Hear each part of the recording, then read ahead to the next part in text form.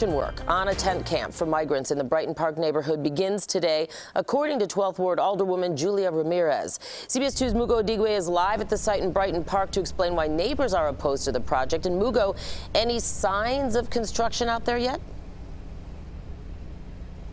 No, and that was the first thing I was going to mention, Dana. We have not seen any signs of construction starting today just yet. But as you said, we know Alderwoman Ramirez did send a letter to residents here over the weekend telling them to start getting ready to see construction starting out here today. She also added in that note to residents that she's still against this plan to build a winterized camp at 38th in California.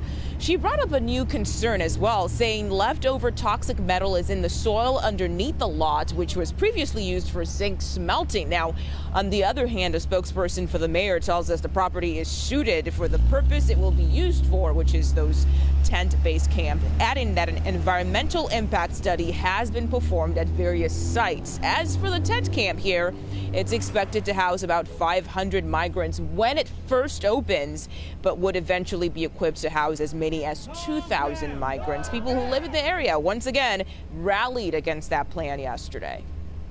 When you think about all the things that we allow to slide, this is another thing that, we just can't allow this to happen.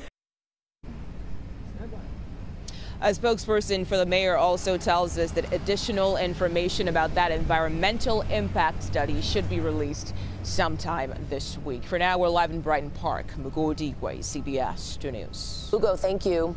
Chicago